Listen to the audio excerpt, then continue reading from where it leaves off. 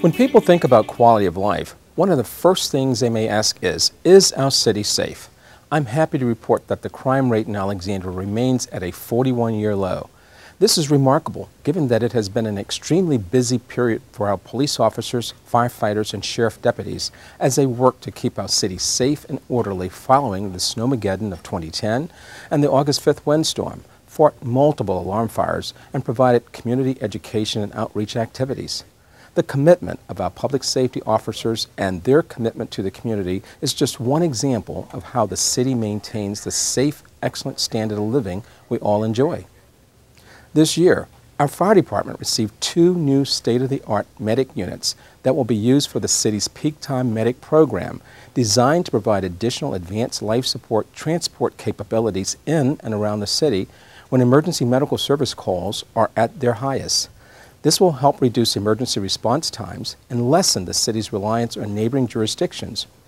New EMS medics who graduated in January will help staff the peak time medic units and other medic vacancies. I'm here at the newly created Department of Emergency Communications, which unifies the former police and fire emergency communications into a single separate department, which will be more effective in providing emergency communication services to the public. For some Alexandrians, quality of life begins with the basics. Within the city, other departmental operations have been streamlined and strengthened as well. The Departments of Mental Health, Intellectual Disabilities, and Substance Abuse, and the Office on Women were merged to form the Department of Community and Human Services.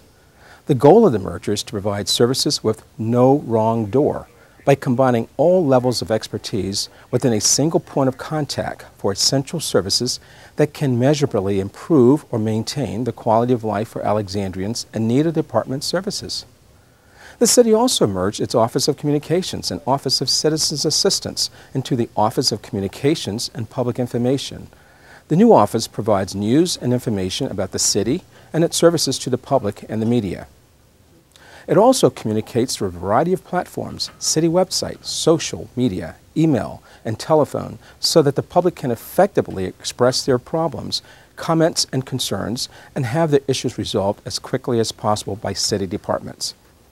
By combining expertise in communications and media relations with veteran staff experienced in working with the public, the Office of Communication and Public Information will provide a higher level of customer service.